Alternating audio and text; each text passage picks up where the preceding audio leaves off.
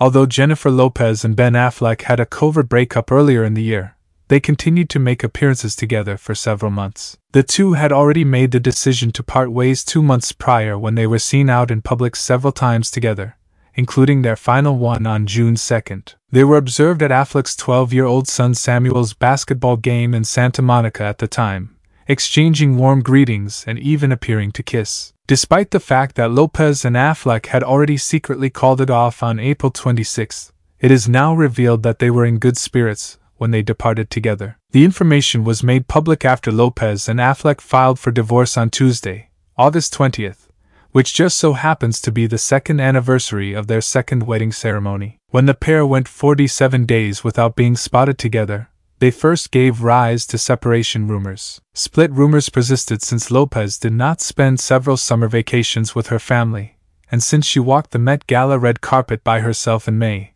the same month she cancelled her global tour to be with her family. Since then, the couple has not celebrated their anniversary together, and has been spending their summers on different coastlines. However, the couple has been seen out together quite a bit in recent months as they have been attempting to reignite their romance. They began drawing attention to the fact that they were wearing their symbols of commitment after going on multiple dates without their wedding rings. On his birthday, Lopez was spotted giving Affleck a special visit at his Brentwood, California, rental home.